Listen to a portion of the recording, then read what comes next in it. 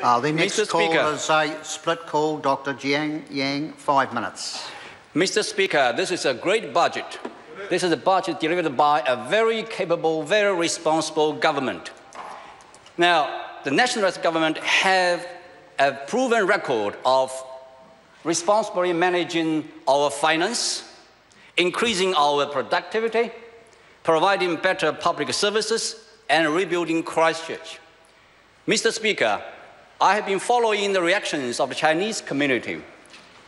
I'm very pleased to say that the reactions from the Chinese community has been very, very positive. There are a number of reasons why the Chinese community has been so supportive of this budget. Firstly, they see this as a very responsible budget. The national-led government has been, over the 7 years, trying very hard to limit its spending, while at the same time trying to take a series of creative initiatives to develop our economy. Our deficit has declined steadily from about $18 billion in 2011 to about $9 billion in 2012, and then to about $4 billion in 2013, and just under $3 billion in 2014, to then about $684 million this year. While our deficit has declined steadily, our economy has kept growing rapidly. We are outperforming most OECD countries. And secondly, the members of the Chinese community see this budget as a very sensible budget. This government knows what all New Zealanders care about. And the government represents interests of all New Zealanders. And this is highlighted by the $790 million child hardship package. And thirdly, members of the Chinese community share the values of the national government, such as emphasis on personal responsibility and rewarding hard work. Many Chinese immigrants once lived under Marxist socialism when they were in China, and they are fully aware of the problems of that system. And finally, and perhaps most importantly, the budget is yet another example of this government's superb capability of running this country. Now, in 2008, when National came to office, our economy was a mess. It was a nightmare.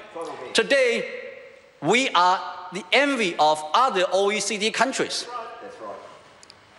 Now, according to a media release issued by Statistics New Zealand just a couple of days ago, 83% New Zealanders surveyed were highly satisfied with their lives.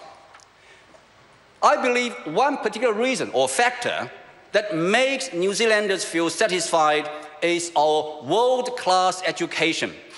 We all appreciate the importance of education, and we say education is a passport to the future.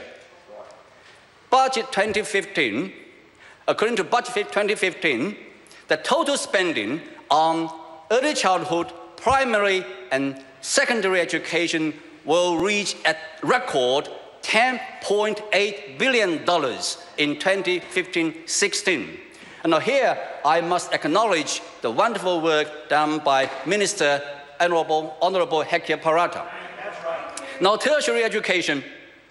Now, a few years ago, when I was a couple of years ago actually, when I was Deputy Chair of Health Select Committee, we went to visit Fisher Paykel Healthcare. We asked them what challenges they were facing. One challenge they mentioned was the difficulty of finding qualified engineers.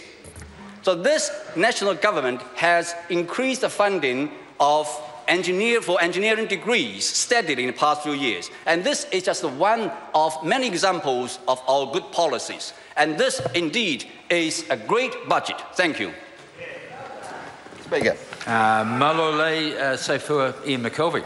Mr. Speaker, I've got a great feeling at the moment. Never in my time